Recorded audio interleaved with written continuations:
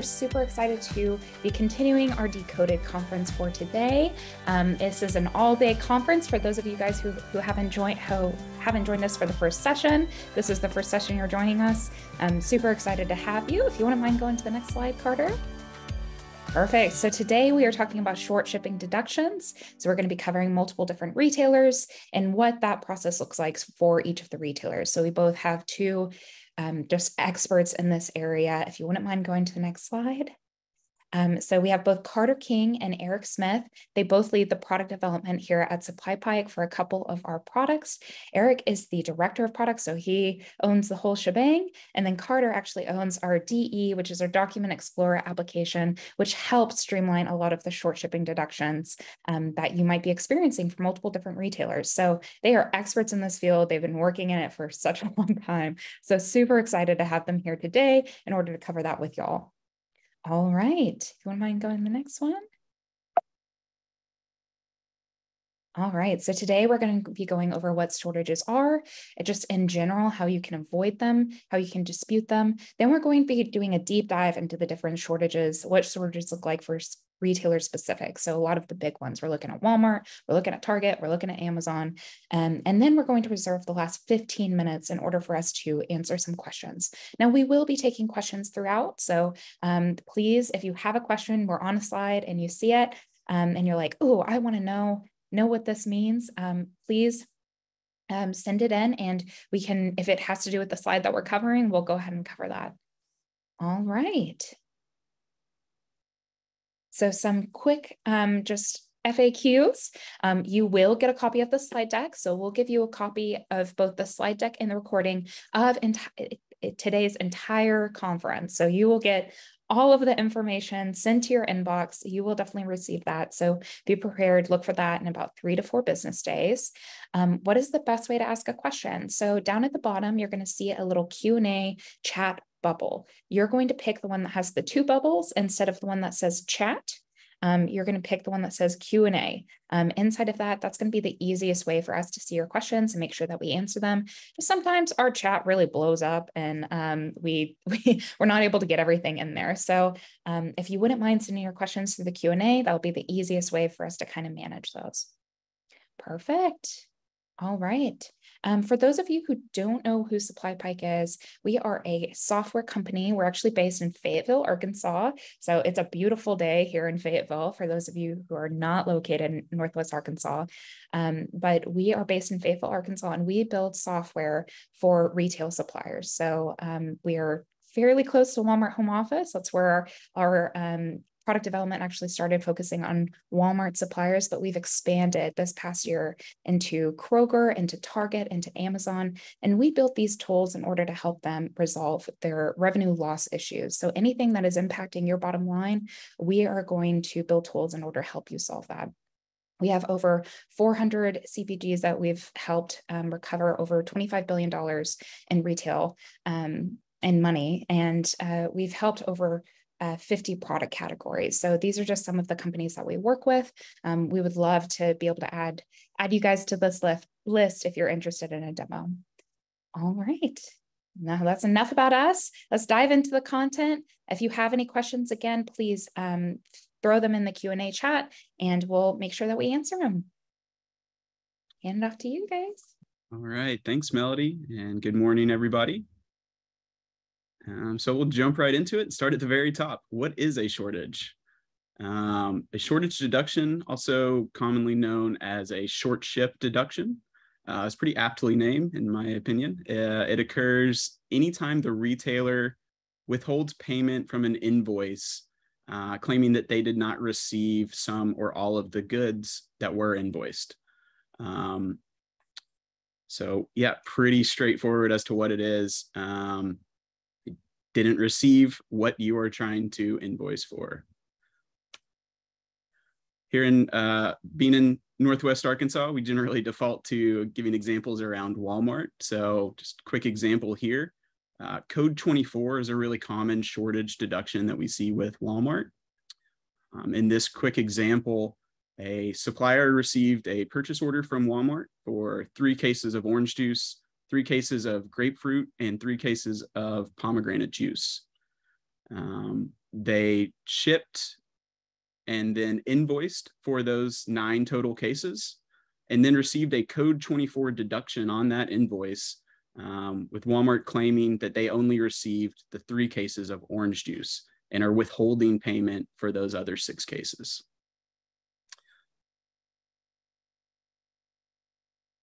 So what may lead to that happening? This is certainly not an exhaustive list. Can happen for a lot of different reasons and can happen kind of for maybe multiple reasons. So some of the really common ones: poor labeling and receiving errors. Those kind of go hand in hand. Receiving errors are, many times caused by poor labeling, but they may also just be due to kind of human error and people moving really fast in the warehouse when they're actually doing that receiving. Another pretty common one is mismatched pack types. So this is shipping items differently when it comes to packaging. So if you've got some items that are cases of 3, others that are cases of 6, or some where you're shipping an entire PO on one pallet versus, kind of in that same order, maybe you've got multiple POs on a pallet. So mismatched pack types, or kind of just non-uniform packaging, pretty common one. And another one is invoice being sent before the shipment arrived or was fully received. I've seen this one kind of start to happen more frequently in the last few years as DCs are kind of a bottleneck and things aren't being received particularly timely. Getting the invoice before the items are actually received is almost always going to cause a shortage deduction. So again, going back to a Walmart example here, this short shipping can really compound not just with deductions, but can have lead to more costly fines down the line as well. So with Walmart in this example here, we got hit with a code 24 deduction for not shipping those cases of pomegranate and grapefruit juice. That also could lead to a PO defect fine as part of Walmart's SWEP program. And then will also hurt your OTIF score, particularly the in full part. So depending on what that score is at the end of the month, may lead to another fine. So as you can see, can get hit from multiple angles as far as losing money to short shipping.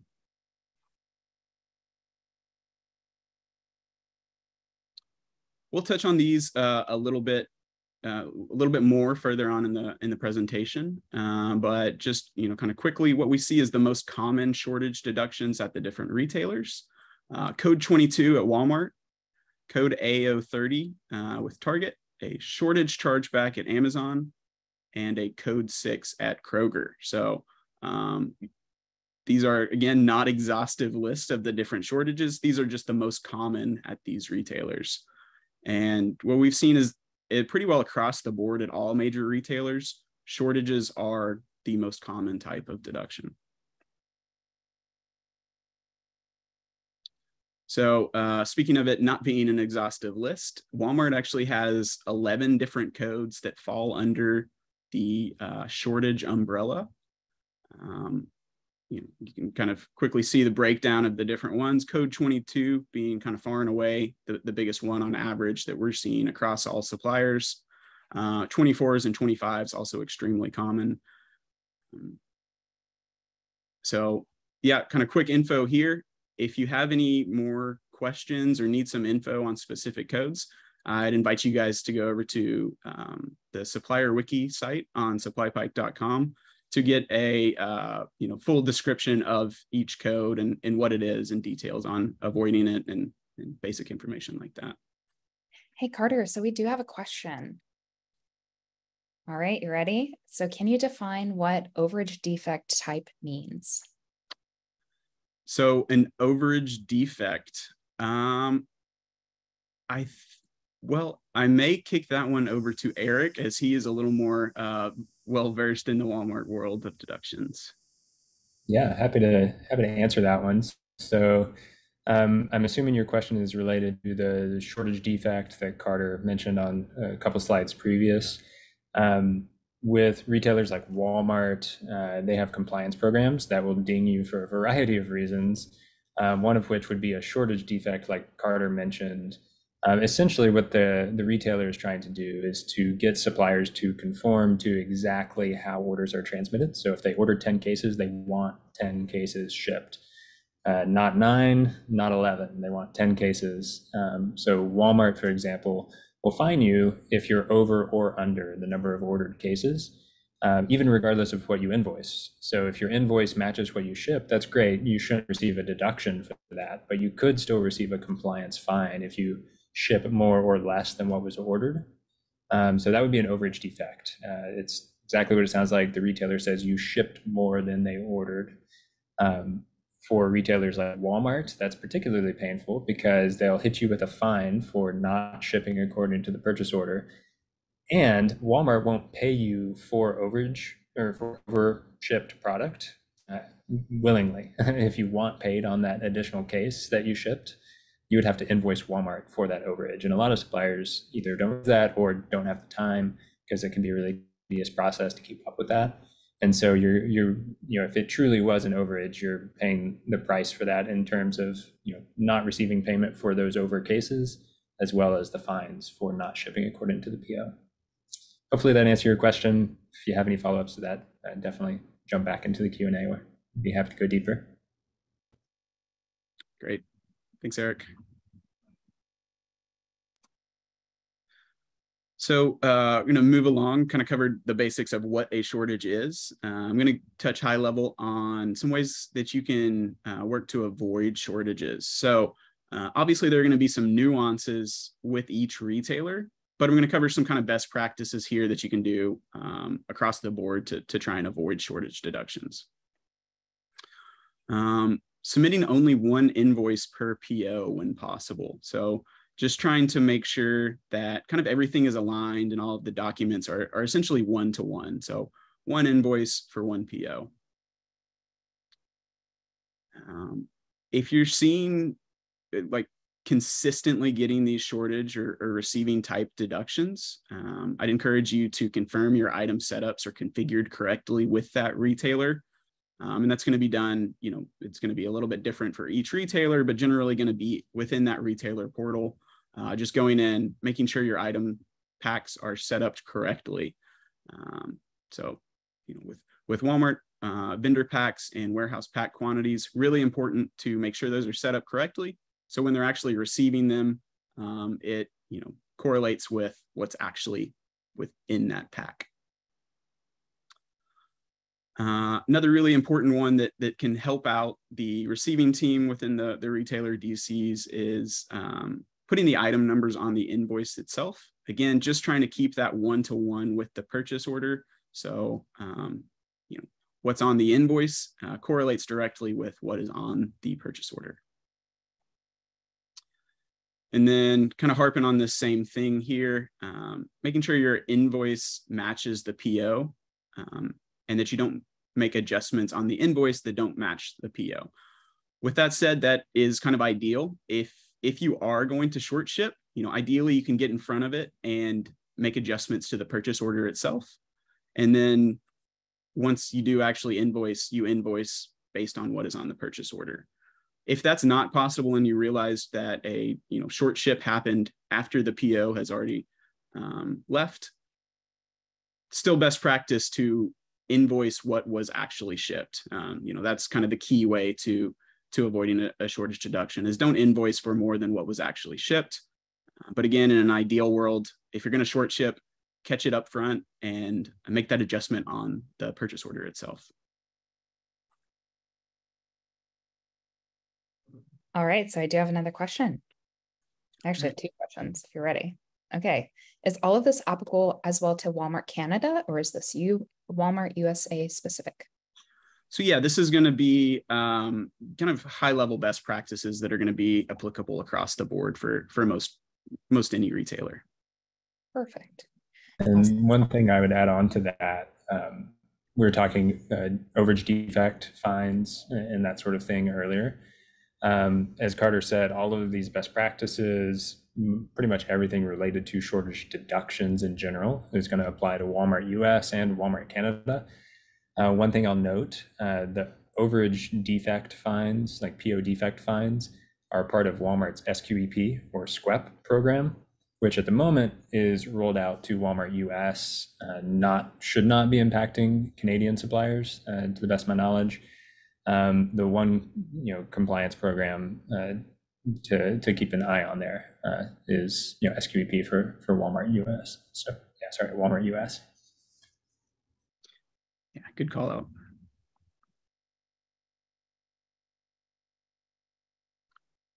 We have another question. Yeah, I didn't know if you were ready or if I should save it. Okay. We shipped exactly what the purchase order requested. The bill of lading states that, and we still got hit with an overage deduction. What do we do now? Yeah, a little bit of detail on which retailer this applies to would be great. Given the context we've been talking about, we might be asking about Walmart here. So what you described is really common, unfortunately. I know Carter is going to talk about this here in a minute, but key thing to remember with deductions and compliance fines, really all of this type of revenue loss we're discussing, just because it happened doesn't mean it actually happened, if that makes sense. Just because you got the fine or the deduction doesn't mean that the issue actually occurred. There are invalid deductions that happen all the time, including for overages, product being misreceived in that manner. So it depends on the retailer. To answer your question here, if you're getting an overage, fine or something like that, for Walmart, you've got a couple of options. If you believe you truly did not ship over, you could fight that overage fine by providing the proof documentation that you mentioned, the purchase order, a copy of the invoice, a copy of your bill of lading or proof of delivery, to try to get that fine waived. Another option, if you're a Walmart supplier, is to say, hey, yeah, we got a $50 fine for not complying with the PO by shipping too much. But it might actually get us more money back if we just said, okay, whatever, maybe Walmart says we shipped too much, even though we don't think we did. Let's just invoice for that extra product that Walmart says that they received. It's a good chance that that's more than $50 worth of product. So what a lot of suppliers will do is say, forget the SQEP fine for a low dollar amount. Let's just invoice and get paid on that overage, and try to go that route. If they don't pay you for the overage, then obviously turn around and fight the compliance fine to say, okay, well, if you're not going to pay us for the overage, then obviously it wasn't over, so we shouldn't get the fine. Hope that makes sense and answers your question. That was a good question. All right, so some more kind of operational things you can do probably in your warehouse around packaging and labeling to try and avoid these shortage deductions in the first place.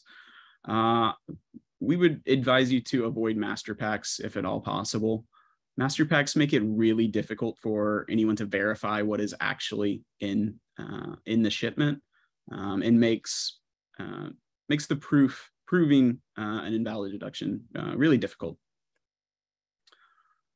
We'd also recommend using slip sheets between POs if you're shipping on pallets, and obviously if you're shipping multiple POs on a single pallet.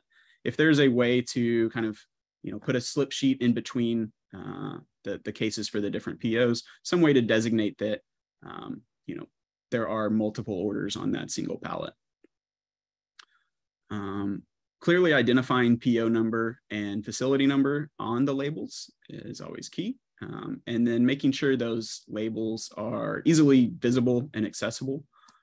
So they're not kind of, all of them are facing the outside of a pallet if that's the case.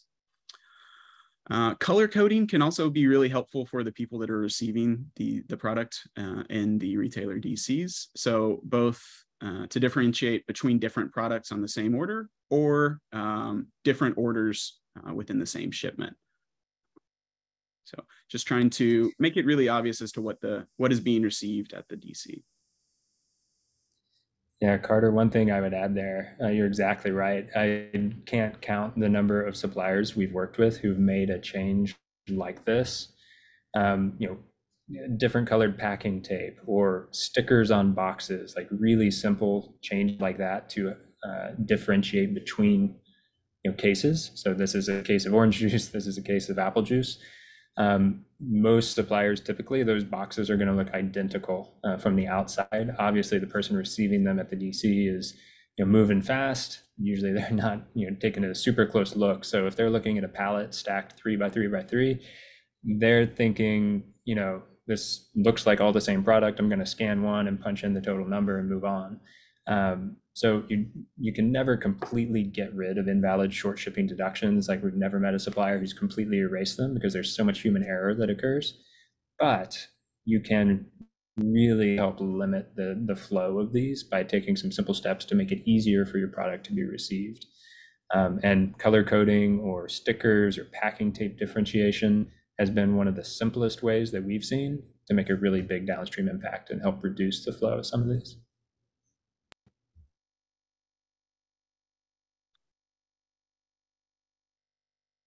All right, so moving along the presentation here. Next, we're going to touch on disputing shortages. So as Eric mentioned, you're going to face some shortages if you're doing business with a retailer. So be prepared to dispute them, and we'll talk through that now.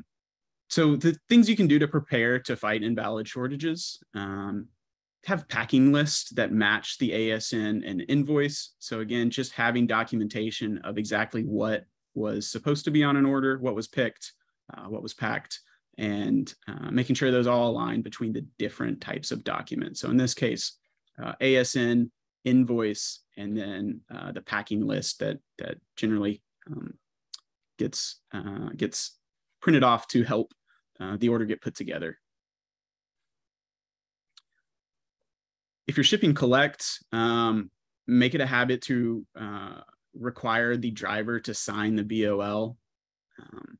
I know, again, people can be in a rush, but this is really key. We really need to make sure that you get that signature on the BOL, because that is what really constitutes the proof.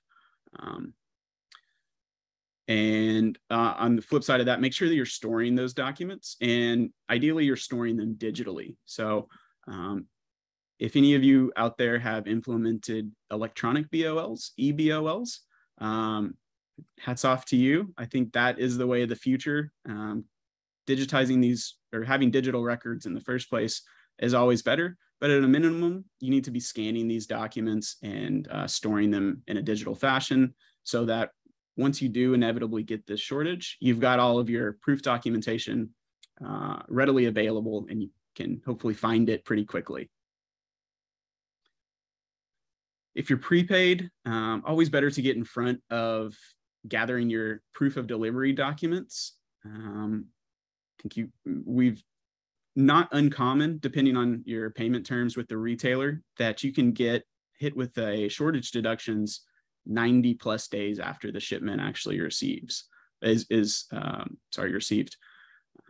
So that can be a problem. Again, not uncommon for carriers, which is generally the source of those POD documents, that they can archive those PODs after some amount of time. So if you don't have those up front, and by the time you need them, they've already been archived, you have to just jump through more hoops to be able to get those documents that you need. And just obviously more hoops equals more time, more effort to actually dispute those deductions.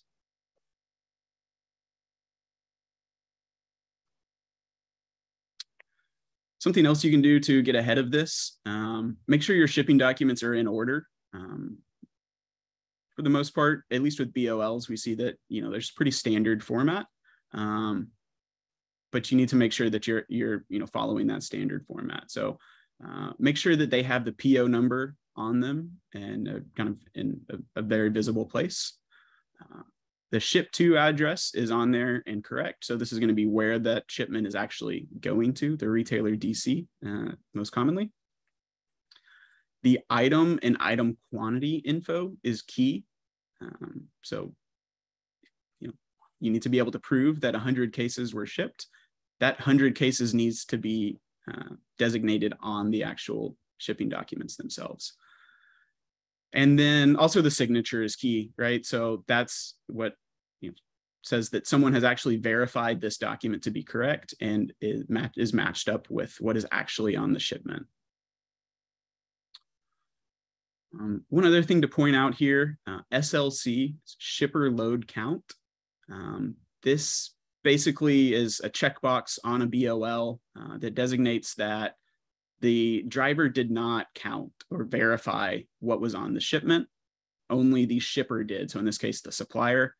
And if you're shipping collect and it's SLC, it makes it really difficult to prove that a shortage was invalid because nobody has verified that,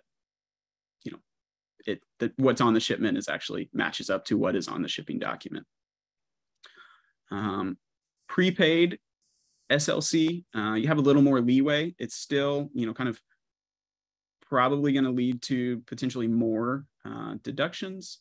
You do have a little bit more to go on there, and you still have the ability to kind of win that deduction with the POD.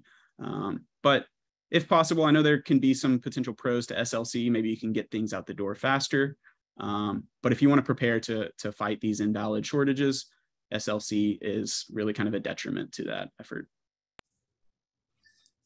And Carter, I'll jump in there because I saw a question in the Q&A that goes along with that topic. So saw that we had a question saying, we tried to dispute a deduction with Walmart. Walmart came back and said, well, the details on the shipment were, verified by the shipper or the supplier. So that's exactly what Carter's been talking about here. For collect, like he said, that's really, really difficult to fight those, because what would be your proof documentation is, basically, the only party verifying that is you, the supplier, who's trying to get it paid back. Unfortunately, we do see that as one of the more common reasons that shortage deduction disputes get denied, is when those documents are marked shipper loading count or said to contain. Makes it difficult. We've seen some suppliers have a little bit of success with some of the other items like Carter mentioned, such as a packing list, an advanced ship notice. I'll say your mileage may vary on that, because that is not something that Walmart or most retailers will typically accept as proof documentation. But it is just more documentation to help your cause, and you can try to push back there. But shipper load and count for collect suppliers is going to be an uphill battle for sure. As Carter said, for prepaid suppliers, if you are shipper load and count and the retailer refuses to pay back a shortage deduction, then sometimes you can take that up with the carrier themselves.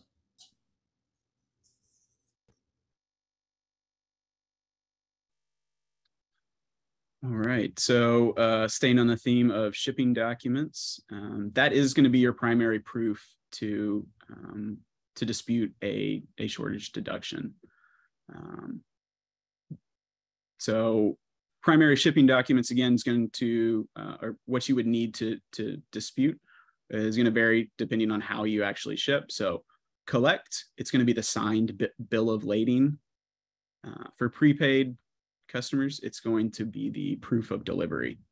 So bill of lading proves that it was picked up from the supplier. Proof of delivery proves that it was delivered to the retailer. I mentioned a few minutes ago, BOLs are fairly standard. This is a pretty common format. Kind of key things to note and make sure that you're putting on the document and then it's very clear. The destination, which DC or store that a purchase order is going to, the purchase order number itself, item information, and in particular, the quantities of the different items that are on that shipment, and the carrier signature, which proves that another party verified this information to be accurate. So again, for collect suppliers, this is the legally binding document that proves transfer of ownership happened when it was picked up.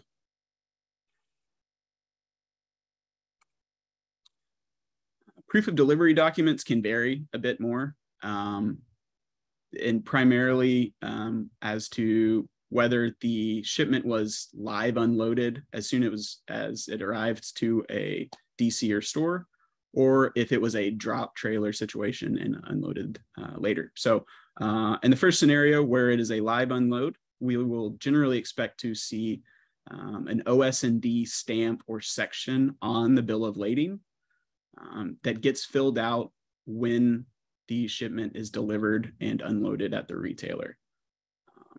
What we're looking at in particular is going to be the O, S, and D section towards the right of this stamp. So what we're, best case scenario and what would prove an invalid shortage is if we have this checkbox for freight bill received in full.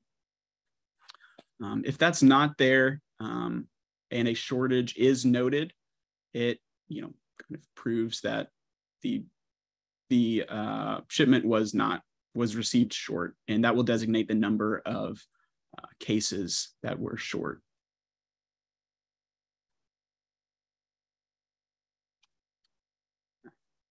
For the drop trailer scenario, what we would expect to see as proof of delivery is a drop trailer or gate stamp.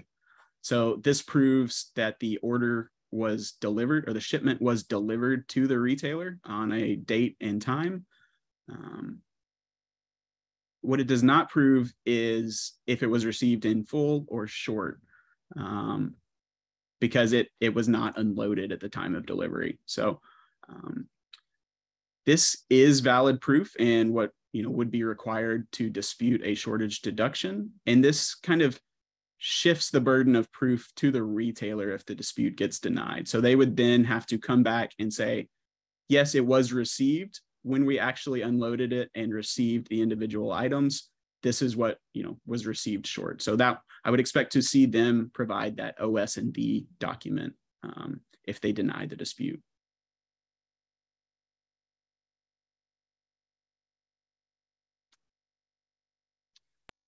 All right. So, Melanie, do we have some questions? We have some questions. It is about SLC. So I figured before we started the next section, we could try to answer a couple of those. So for collect, how can you avoid SLC? Truckers are unwilling to verify. What are the options? Yeah, I can jump in there with, something I've seen at least. Carter, you may have some more detail on this. For collect, it's tough because you don't own that relationship. You don't own the rates with a particular carrier. You're kind of dependent on whoever shows up. One thing I'll say seems to be a symptom of really tight turnarounds. So if a trucker shows up to pick up a load, things are running behind at your warehouse, they kind of got to throw it on the truck and head out. Drivers are going to be much less willing to verify quantities because of that tight timeline. So what we typically advise suppliers to do for pickups is, if possible, book a wider pickup window and have goods ready to go, at the beginning of that pickup window. So you're giving yourselves and the driver the most possible time to receive that pickup. Other things that I've seen be effective, maybe not effective, but if there's no way around going shipper load and count for a collect pickup, a lot of suppliers are taking photographic evidence. I've had suppliers video themselves loading product onto the truck. Again, that falls into the category of types of proof that a lot of retailers don't necessarily put a whole lot of stock in, but it does kind of build your case to a degree. So we've definitely seen suppliers equip their warehouse folks with the technology they need to be taking photographic evidence as well as getting signed bills of lading. Yeah, Carter, anything you'd add there? Yeah, no, I think I would just echo that. Kind of the best thing you can do is just to try and have the orders staged and ready and then laid out in a way that doesn't require a lot of effort from the driver. So you're not making them kind of walk around to different sections of your warehouse. If you have it all there kind of ready to be loaded onto that truck and easily counted and verified, kind of the best thing you can do in my opinion. I do have one other question on shipper load and count, and I think And we also had a comment. So I'll say the comment first. So for some trucking companies, drivers are not allowed to count or go into the warehouse to count loads. Do you guys, any thoughts on that? Yeah, that is true. For me, a lot of these, there's pros and cons to any decision that you make, and collect versus prepaid is certainly a decision to be made for each individual business.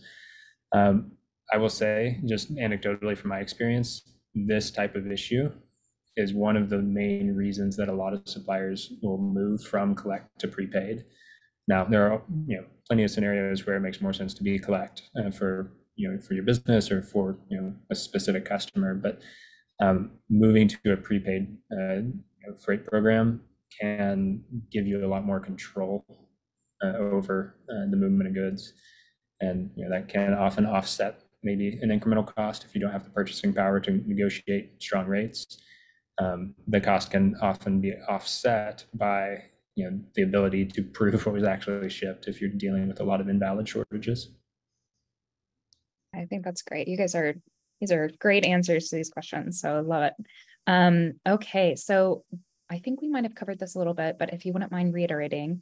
So with the shipper load or with SLC freight collect shortages, how effective is it to require the retailer to prove the seal placed at the manufacturer is intact at delivery?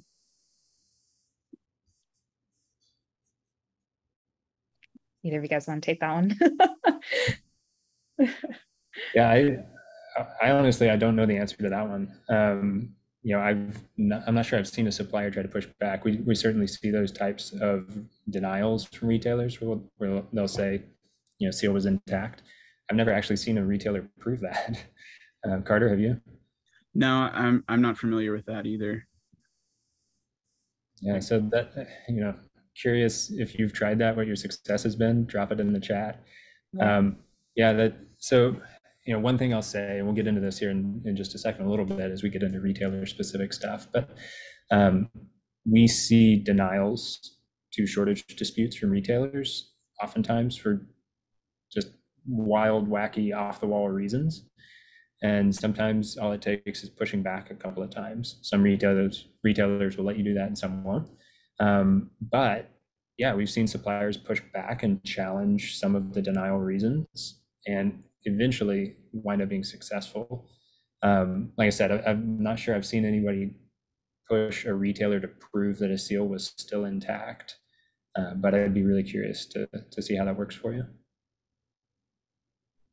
Awesome. That's very helpful. Thank you. So I know that we still have a lot of content to cover, so I will push us forward and then we'll get to some of these other questions towards the end. All righty. I think it's me now. So Carter, thank you so much. Awesome job covering shortage deductions at a high level. Obviously, there's a lot of general stuff related to short shipping deductions that applies to any retailer that you might deal with. For the balance of our time here, want to dive deep into some of the largest retailers and some of the nuance with their programs and how they deal with shortage deductions. At Supply Pike, we believe really strongly that yes, there's a ton of value in a base knowledge of these types of issues for all of your customers, but to be most effective at fixing issues and getting paid back for invalid issues, to be most effective, you really need an understanding of the retailers themselves, because there's nuance at every retailer.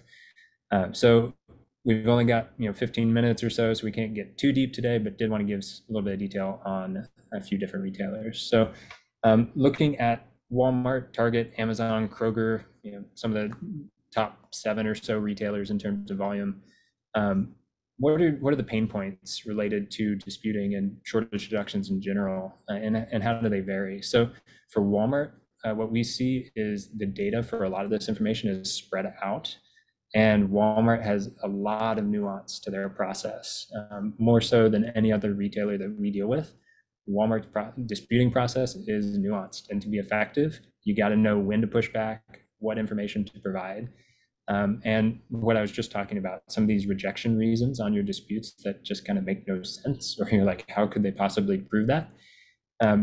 Understanding that those types of scenarios and knowing when to push back.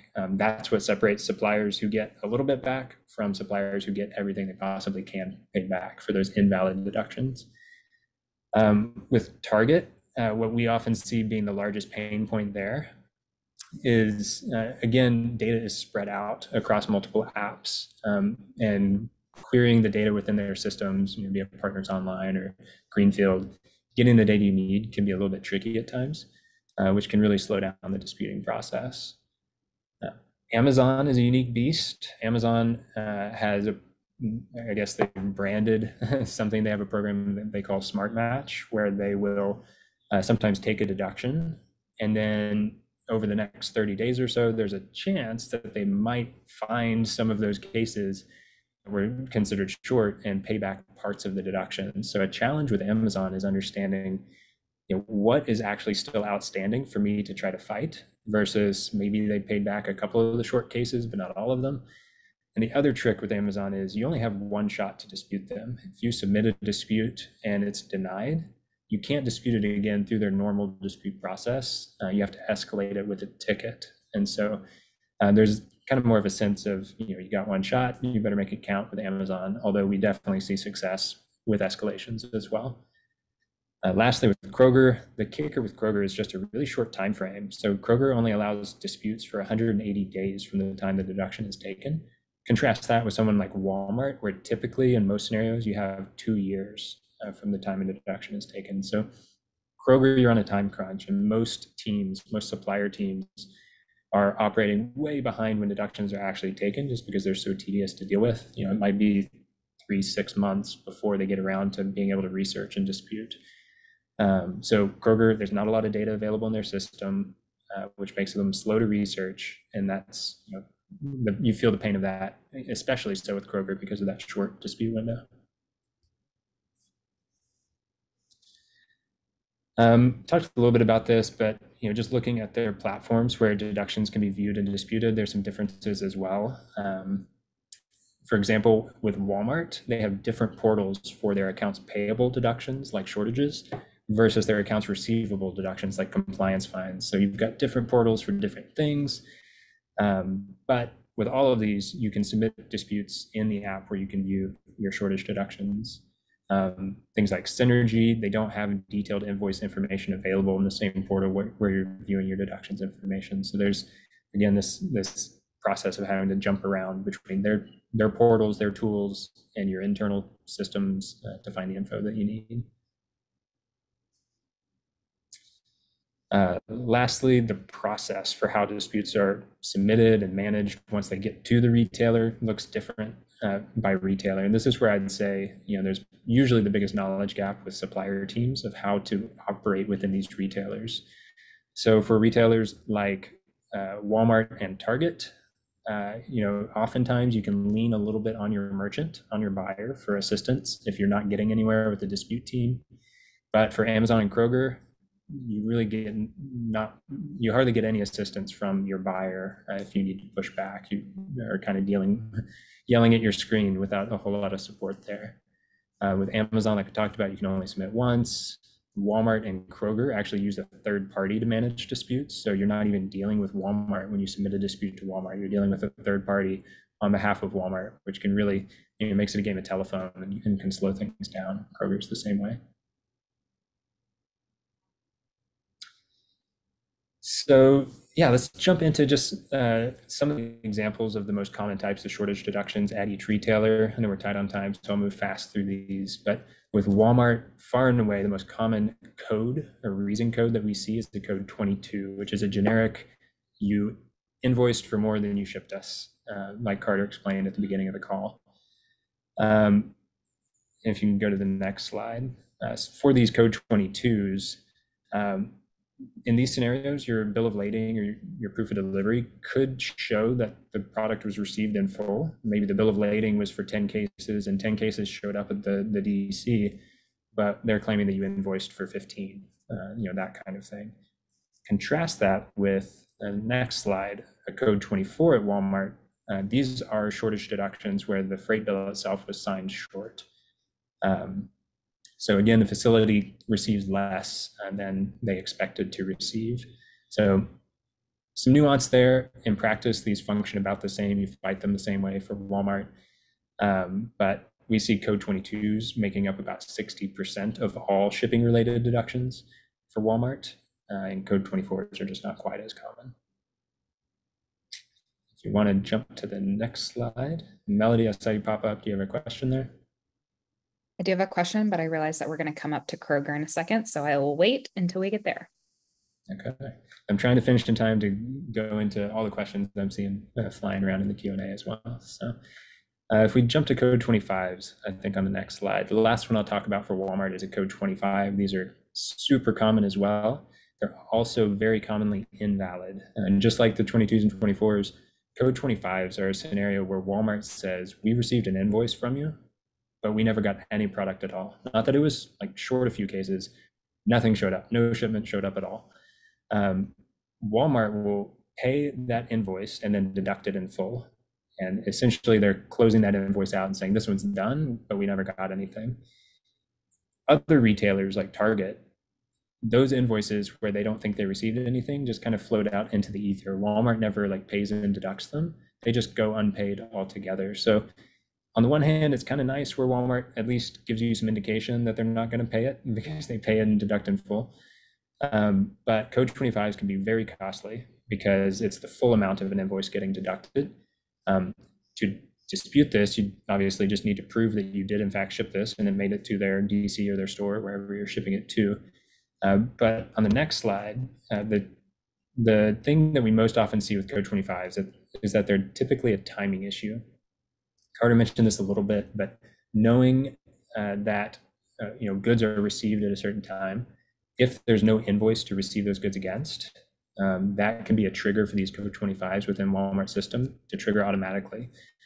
So what we've seen be very effective, and we know Walmart recommends this as well, at preventing invalid code 25s is to just adjust when you are transmitting your invoice to Walmart. Rather than transmitting the invoice when goods leave your dock, transmit the invoice for, say, the must arrive by date or the expected arrival date for when it should arrive at the retailer to ensure that they're not receiving goods or they're not getting an invoice where they have not received goods yet. Like I said, we see this eliminate a huge chunk, not always all, but a huge chunk of invalid code 25s. Some suppliers say, well, we don't want to transmit our invoices later because we want paid as soon as possible. But Walmart and most other retailers base your payment terms on when goods are received, not when you transmit the invoice. So backing the invoice up and sending it a few days later when goods arrive at the DC is not going to slow down your payment at all.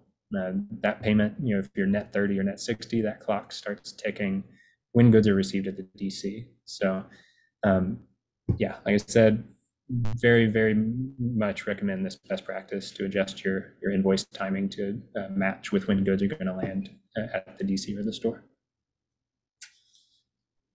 All right. Jumping into Target, a couple of these at Target, code AO30 at Target is their really standard shortage deduction.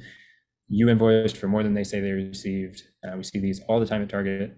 Just like Walmart, these are very commonly not valid and can be disputed and won back with the same type of proof documentation that Carter mentioned. But another type of deduction at Target is an A176, and this will come across with a description of auto chargeback. And Target doesn't give you a whole lot of detail on these out of the box. Basically, this is anytime there's a mismatch between what was invoiced and what they received, but they couldn't quite identify where that mismatch occurred. Was it a pricing issue? Was it a substitution of items? Was it a shortage of items? They just know that they didn't get as much in value of goods as what you invoiced for. So it kicks out this auto chargeback, and it's on the supplier to understand where that happened. So typically, this is a difference between whether it's case pack quantities or warehouse pack quantities, or the volume of products shipped within a case. That's where often these issues arise. So what we see with Target is I want to say roughly half of these A176s actually end up being shortage deductions when you dig into the details. So may not say shortage deduction on the reason code, but A176s oftentimes are related to short shipping.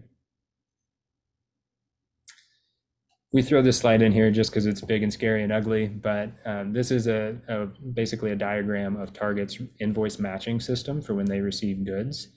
What they're looking for is, what did we receive? What was invoiced? Go back and check for more. And it's kind of flowing through this workflow at any given point in time. Most retailers have a process like this for how they're trying to auto reconcile invoices and receipts.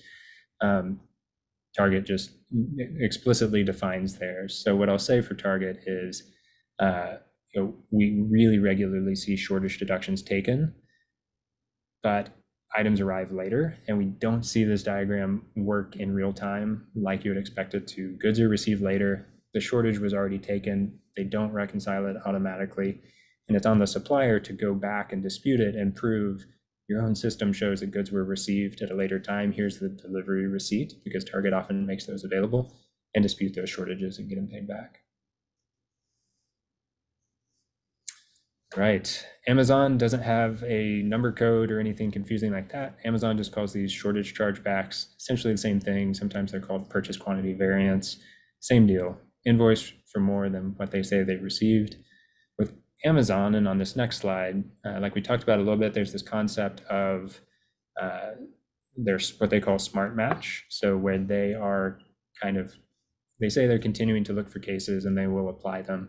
We do see Amazon do this, I'd say, more than other retailers, where if they do find additional cases later, they will apply them and reduce the amount of the deduction that was taken.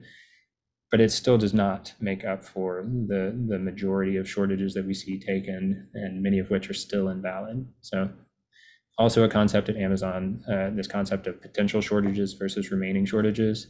Amazon will show you product received, not quite in real time, but in a little bit more transparently than some other retailers.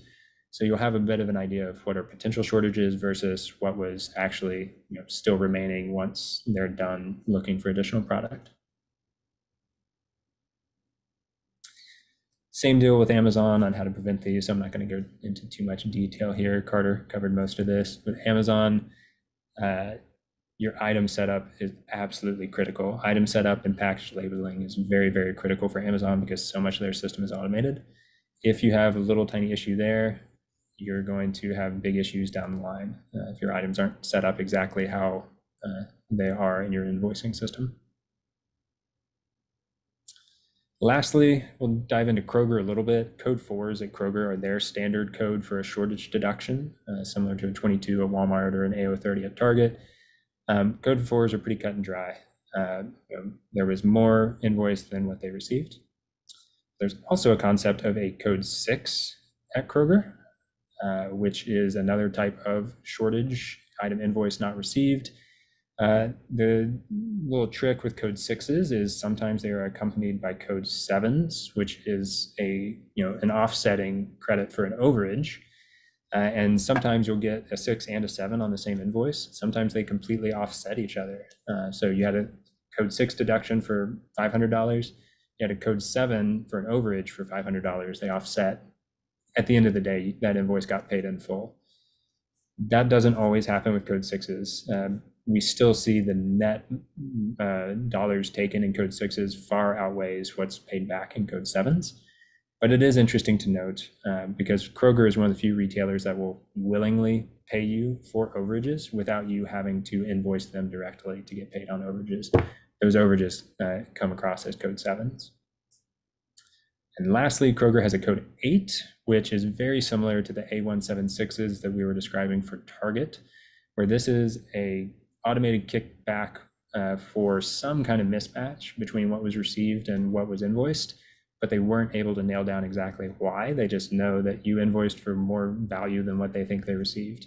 Usually this is due to unit-based differences, kind of like I described with Target, packs versus sleeves, case pack quantities, those types of things. You have to reference the deduction details and usually take a look at the purchase order. Consider the unit cost on the PO and compare that to the unit cost on the invoice. And that's a quick way to identify if there were unit differences between the order and the invoice, because what was on the PO is what Kroger's receiving system is going to expect. So if that was, a case pack of 4, their receiving system is going to expect that one case has 4. And if that doesn't match what's on the invoice, that's going to cause you a lot of problems. So usually that's the root of issues that kind of look like short shipping issues, but get deducted as a code 8. All right. Went as quick as I could. We got 5 minutes and I think a lot of questions. So we do have quite a few questions. So I'm going to time box you on these. You get like 30 seconds per question. You ready? All right. For Kroger, should it take over a year for a response to a dispute? If they deny, is it too late to redispute? Any ideas? Should it take over a year? No, it should not. Does it take over a year? Sometimes it does, unfortunately. Kroger is, I would say, one of the slowest retailers that we see at responding to disputes. Walmart fluctuates. Sometimes they're pretty quick. Sometimes they get super backlogged and it takes forever with Walmart. Kroger, kind of across the board, takes a long time. A year is pretty excessive from what I've seen, but yeah, that's unfortunate. With Kroger, that 180-day dispute window is fixed. When they deny a dispute, you have to start over. So if you're trying to start over and it's been more than 180 days, their system won't let you. And so with Kroger, yes, you can dispute as many times as you want, but it has to be within 180 days. And oftentimes it takes them longer than that to review. So with Kroger, it's really critical to get those disputes submitted as soon as they occur, as the deduction occurs, so that you get a second chance if it's denied the first time. But a year review time, I'm sorry, that's rough. Yeah, that is rough. It seems like their hands are kind of tied in that situation. Yeah. So I have a situation where Walmart has claimed that we sent the wrong product with no notification and issued a shortage deduction. When disputing, they have provided no documentation of what they actually received, and they donated the product. Any suggestions on what to do in this case? Ooh. Sorry, I'm reading through that one again. We sent the wrong product, no notification. Yeah, that's yeah.